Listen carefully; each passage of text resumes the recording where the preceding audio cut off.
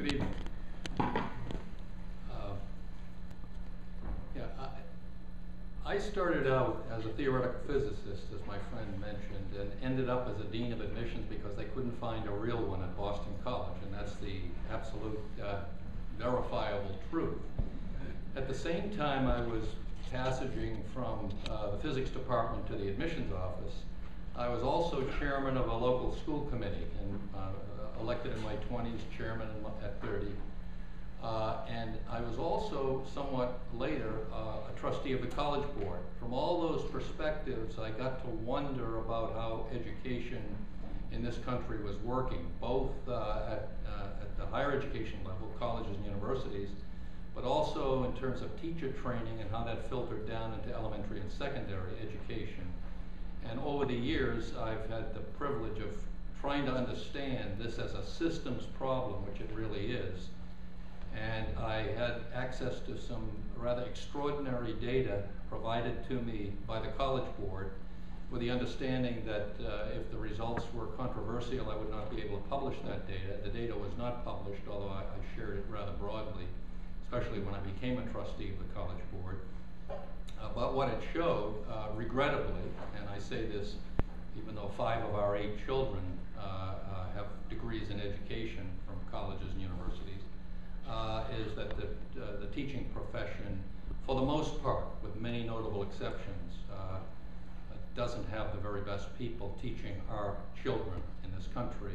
And to me, that is one of the 2 or 3 major crises that we face. In the process of looking at how we admit students to colleges and universities, and we work countries around the world, in the process of understanding how we make the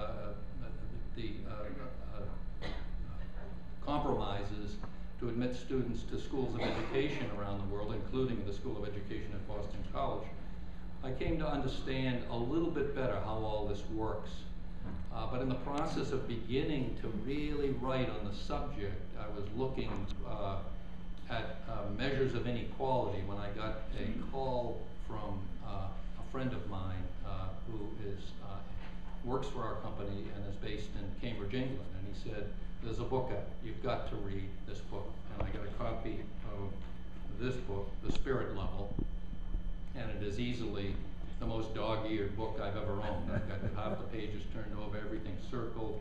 I've made incredible amounts of notes on this. I've looked at all the criticism of the book, and I feel very comfortable that I understand exactly what Professor Wilkinson is talking about. I invited him to come to the United States and the greater Boston area, and he's here this week as the guest of Maguire Associates and Linda and me, and it's been wonderful getting to know him as a friend. He's an extraordinarily kind, gentle, soft-spoken, unlike some people. It must be something to do with the Boston College connection. We tend to be more type A. I think Richard's more type B, but he has some extraordinary data and insights to share with you that I think are going to have a major impact on the United States. On January 1st, Nicholas Kristof wrote an op-ed piece in the New York Times featuring the book, this book, The Spirit Level, and what it was trying to tell us. We now see on the streets of New York and the streets of Boston a beginning of an understanding, a crescendo. The snowball is rolling down the hill on an understanding that more than taxes, more even than jobs, which are an important effect of what we're hearing about, is this issue of income inequality. I have one data point that has astonished me, and that is that over the last generation, approximately $20 trillion, that's with a T, has moved from the bottom 90% over the upper class, the 2 to 10% group that Barry referred to the top 1%. And that's probably irreversible movement that's been translated into all kinds of things, huge houses, who's going to own the first billion-dollar house, multiple yachts, airplanes, etc., land, and some good work too. As a result, we see transfer about 1 to 2% of that $20 trillion back into endowments in higher education.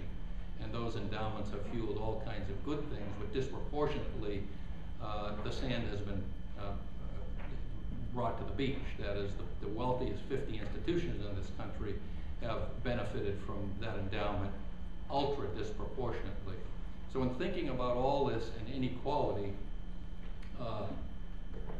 I'm astounded by what I learned from this book, particularly from all those different perspectives I've mentioned as a mathematician, dean of admissions, a faculty member, school committee chair, trustee of the college board, consultant for colleges and universities, and I met my match by a long shot with Richard Wilkinson. So let me introduce Richard. He's played a formative role in international research on the social determinants of health and on the societal effects of income inequality. He studied economic history at the London School of Economics before training in epidemiology. He's a professor emeritus of social epidemiology at the University of Nottingham Medical School, honorary professor at University College London, and a visiting professor at the University of York. He also, and this is very important and a major interest of my wife and mine, because we, among other things, have a disabled child, and you saw what disability can do to you. He's also a co-founder of the Equality Trust, an independent organization conducting an evidence-based campaign to reduce income inequality in order to improve quality of life. He's best known for this book, I commend to everyone, 2009 book with his partner Kate Pickett called The Spirit Level, in which he argues that societies with more equal distribution of incomes have better health outcomes than ones in which the gap between richest and poorest parts of society is greater. The book is a bestseller in the UK and several other European countries, and is now available in 20 languages, including English here tonight.